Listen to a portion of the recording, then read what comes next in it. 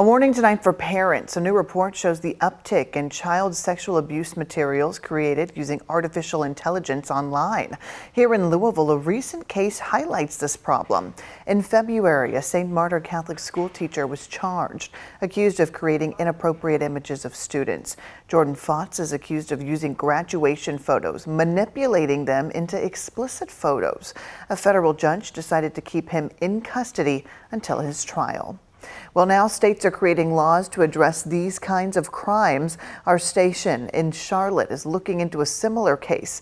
Here's what they found about this new kind of crime as artificial intelligence popularity explodes. This is so disturbing because it really could happen to any of us. A local child psychiatrist used photos from social media accounts of women he knew. Then he used AI to turn those photos into nudes. And authorities say students are using similar methods to bully their classmates.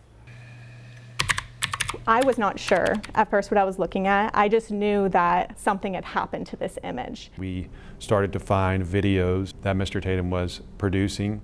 Charlotte child psychiatrist David Tatum convicted of producing child porn, and you won't believe how he did it. We received a tip that someone in the community had something on their computer and we weren't really sure what it was.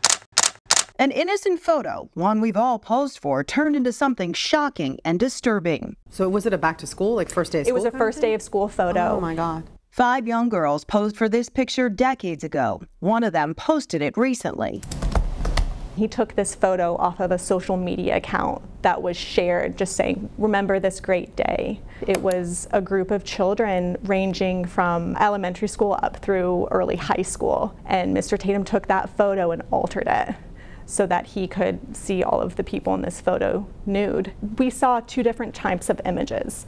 We saw what we call an original image, and then we found a second image that looked altered, that it had the same face, but the body was now nude. FBI agents say Tatum used an AI website to create the altered version of the photo. The website literally gives users the option to quote-unquote nudify photos. It matched very closely. You would have to really sit down and examine that photograph. For instance, the shoulder width was the same, the hip width was the same. It matched.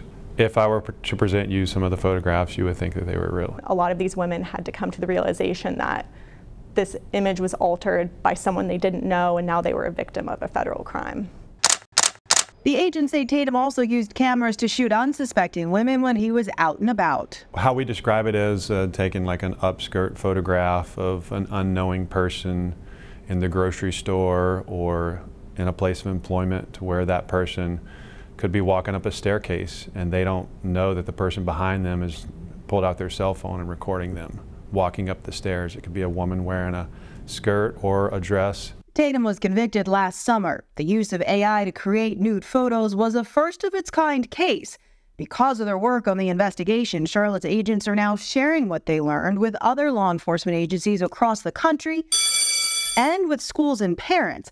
They say they're seeing a frightening increase in crimes using AI among school-aged kids as well. We're now seeing cases with kids being extorted with their images, and it may not be them. They can't prove to someone else that it's not them because of the technology.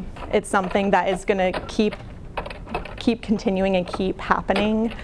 The agents say just as quickly as they discover websites and get them taken down, new ones pop up and are typically run overseas.